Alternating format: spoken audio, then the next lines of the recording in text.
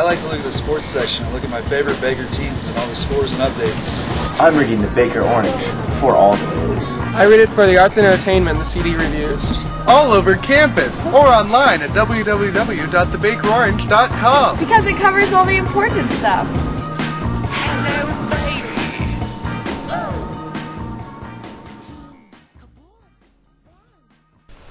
Now Alex Dingman with head softball coach Jennifer Rigdon, and we're going to talk a little bit about this upcoming season and also past season. And first off, some improvements that have been made from last year, and maybe some things that could be some problems that were better last year but might be more difficult this year. Talk to me a little bit about that. Last year we kind of had just our team chemistry wasn't as good as it should have been. We had some excellent athletes who just kind of fell apart throughout the season.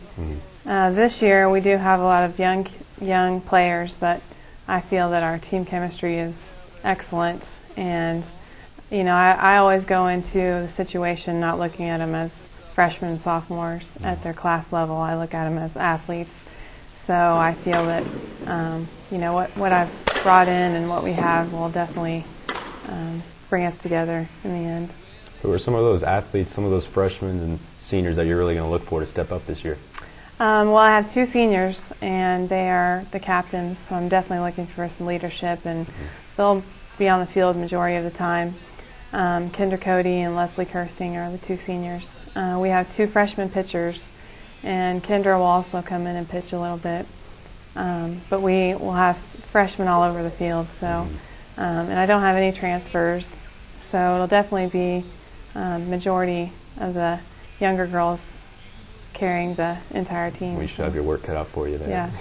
Yeah. What is your outlook for the season with that young team and just two senior leaders? What is your outlook? How good can the softball team be this year? I always go into the season looking at us being in the top three, and that's when I came here, that was kind of what I was shooting for. So I'm always looking to end up in the top three, and with Evangel and in Mid-America, they're going to be our two toughest competition-wise. But we have a versatile group, and I think we'll do very well. What kind of things did you do in the off season to kind of prepare for this year? Well, we played a little bit in the off season. We had a couple of tournaments we played in, but we had only 8 and 9 players at that point. So we do a lot of conditioning, lifting, and they only get about 2 months off. So it's pretty strenuous throughout the whole year. Yeah, well, that's good. It'll pay off, I'm sure. Yep. Now you've lost some starting pitchers from last year. Who are you going to look for to be plugged in there and set the starting rotation for this year? Well, Stephanie Nelson, she's a freshman. She will definitely be our starting pitcher. She's got the speed and the power. Marquez Strickland is our other freshman, and she kind of works a little bit slower, but she has some different pitches, so she'll be more of the, move the ball around type of. Trick 'em. Yeah. That's always a good hat. Yeah. All right, now moving on from the pitching to the hitting, which players are you going to look for to be power hitters in your lineup, and just who's going to be the everyday reliable, who can you count on? Just talk to me a little bit about the hitting. Alexis Pryor, she's going to be one of the power hitters. She's very powerful.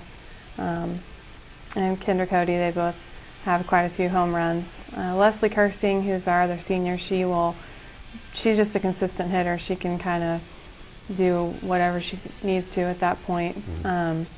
We have a lot of speed.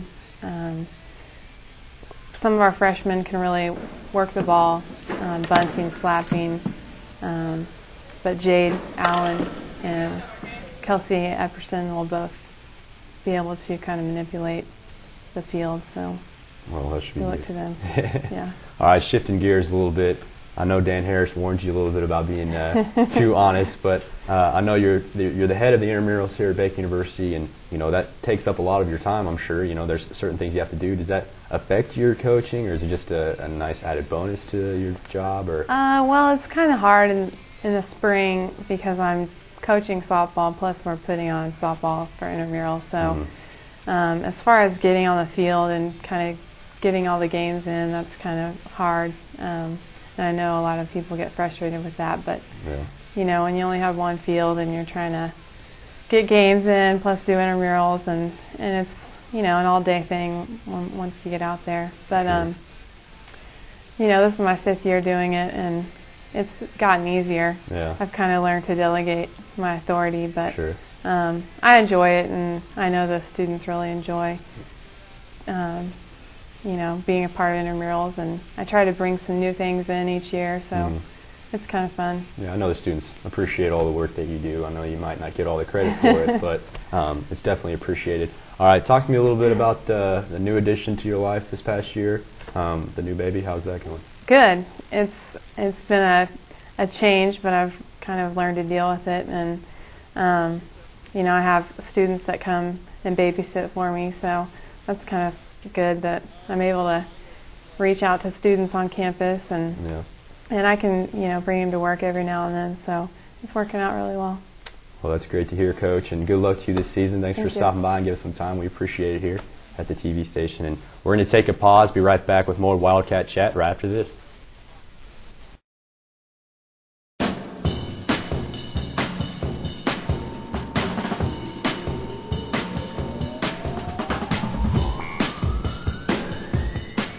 I like to look at the sports section and look at my favorite Baker teams and all the scores and updates. I'm reading the Baker Orange for all the news. I read it for the arts and entertainment, the CD reviews.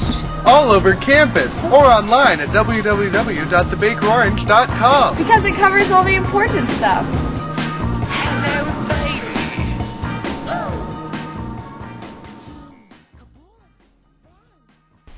That's our show. Thank you for watching Wildcat Chat. It's on Public Access Channel 70 here in Baldwin City, Kansas, and it'll be on again next week. We'll have a recap of the basketball season. We'll also have a representative from the tennis team and the golf team. So thank you again for watching.